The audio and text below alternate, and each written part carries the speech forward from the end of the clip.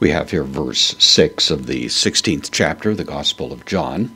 Jesus, of course, in the midst of his conversation with the disciples about the fact that he will be departing, but sending to them the Parakletos, who is going to take up the role that Jesus himself has played of being their advocate, their lawyer, as it were.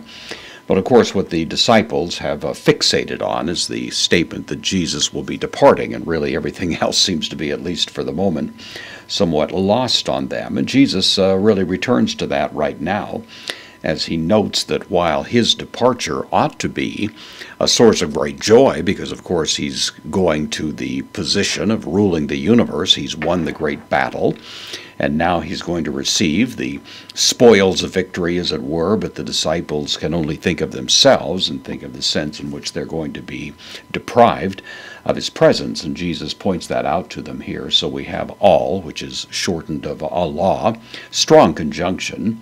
The conjunction here, hoti, can mean because, and that's the sense here, but because, tauta, the demonstrative pronoun, it's the accusative, plural, neuter, so because these things, lelaleka, from laleo, I speak, first person singular, perfect active indicative, because these things I have spoken to you, continue to speak them, and they continue to have this impact on you. The indirect object here is humen, second person, plural, dative. So I've spoken these things to you, so tauta is the direct object, humen the indirect object, because I've spoken these things to you. And then the subject here, he, the feminine, nominative singular article, he lupe. Lupe is a feminine noun. It means sorrow or anguish. It's a rather strong word.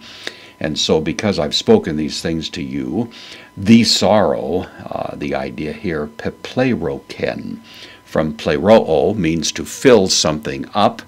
This is the third person singular, perfect active indicative. So the sorrow has filled, and then humon put up front to give it a little additional emphasis.